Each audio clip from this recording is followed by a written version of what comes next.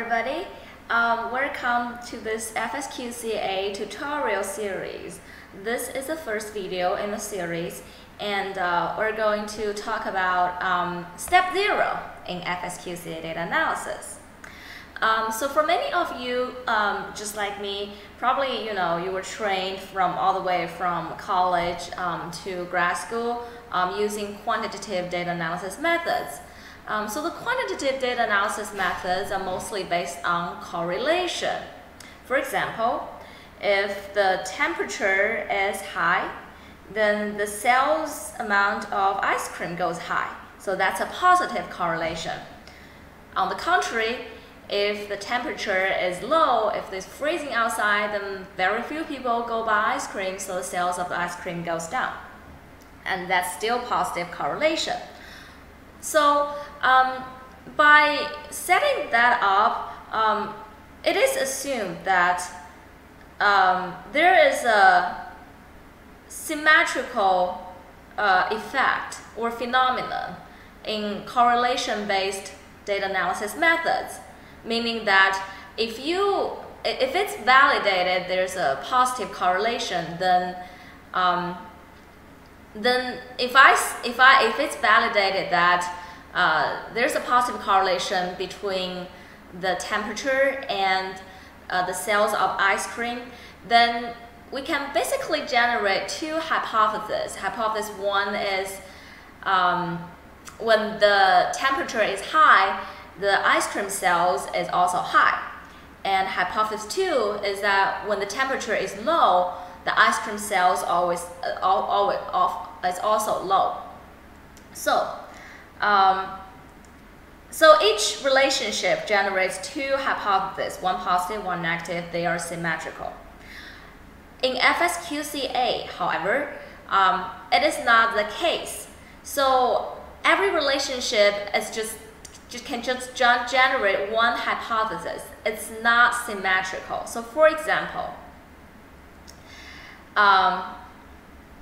let's look at these questions. So let's ask first question. What smartphone usages during study periods will lead to poor academic performance? Okay. And let's look at question 2. What smartphone usages during study periods will lead to good academic performance?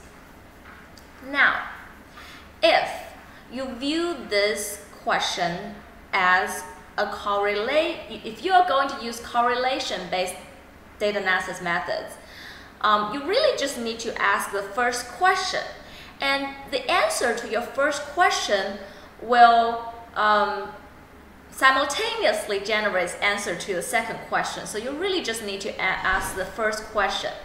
However, in FSQCA, that is not the case. Your answer for the first question might be totally different from the answer to your second question. So that goes to the second main point of this video, is that before you start FSQCA data analysis, you really need to ask the right type of questions and come up with the right type of propositions. That's the term for hypothesis in FSQCA data analysis. So we call it propositions instead of hypothesis.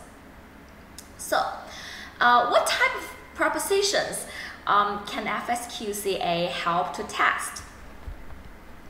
These are two examples. Proposition 1. Students who rarely use smartphones for entertainment activities, except for gaming, have poor academic performance. Now that is a question. That is a right type of proposition that FSQCA data analysis methods can test. Why? Because it has two components. The first component is students who rarely use. Let me just exit and give you this. Students who rarely use smartphones for entertainment activities, except for gaming. So that is a correct type of proposition.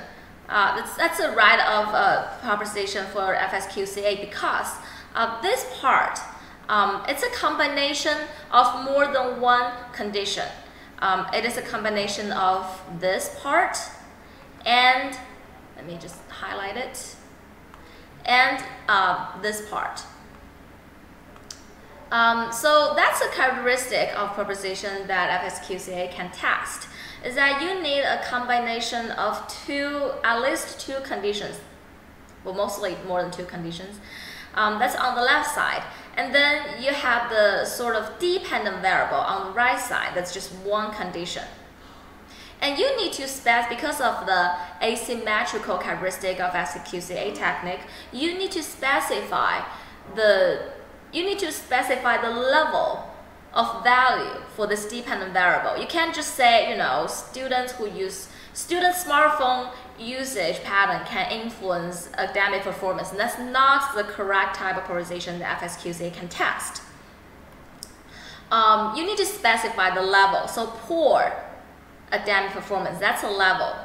And similarly, good academic performance, that's another level. So you need to specify the level of this variable that you want to test. So the idea here is that if you read the FSQCA manual or any publications from the author, which is Charles Rajan, you will see that he emphasized very much the cause and the consequence in the proposition. So that will be the cause and that will be the consequence. So that's all I want to talk about in this video, and in the next video we will talk about step 1 in FSQCA. See you in next video.